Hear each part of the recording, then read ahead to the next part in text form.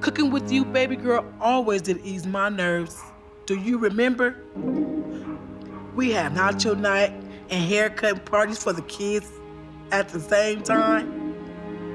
Everyone just eating and being merry. When I was taken away from you, the other women in prison cooked for each other with what we had. We made taco bowls, deep fried in coffee cans.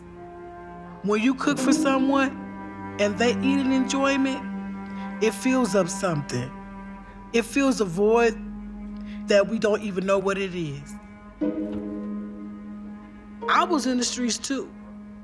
I was gang banging, I sold drugs, I did drugs. But my mama didn't look for me. My knees buckled as I closed my eyes in agony, reflecting on the night I befriended the streets. How does this happen?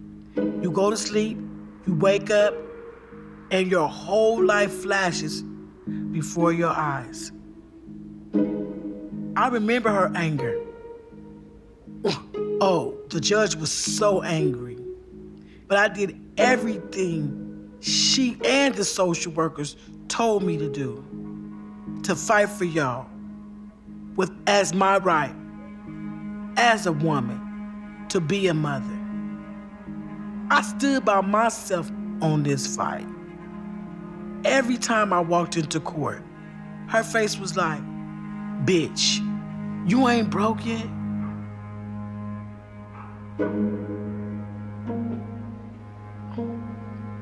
When I got out, I searched for you, Kishana. They had all those police officers and social workers on the case, but I found you, living on Skid Row. I can just drive down Crocker Street, and there you are, standing near a tent, people everywhere. And no one can save you but you. The pain is paralyzing. With every heartbeat, I yearn to cook for my baby girl.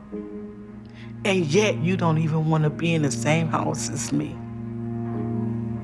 The one day I got you to come home has been on instant replay. I knew that you were going to get some rest, eat a hot home-cooked meal, and take a needed bath. I saw the rage fester as you looked around at pictures of your kids. Hate flowed from your lips like lava. I couldn't take it anymore.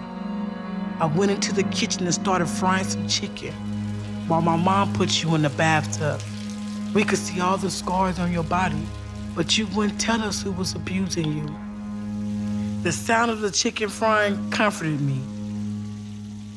There had been no one to cook for in my house for so long. My mom started talking to me, but I wouldn't look her in her eye. As her lips moved, all I could think was, how do you expect for me to be able to understand this and be here for her when you weren't here for me? No one taught me how to do this. But here's the thing about cooking for someone. Everything that's going to go on after that, good or bad, is still going to go on. But you do it anyway for that one moment of comfort.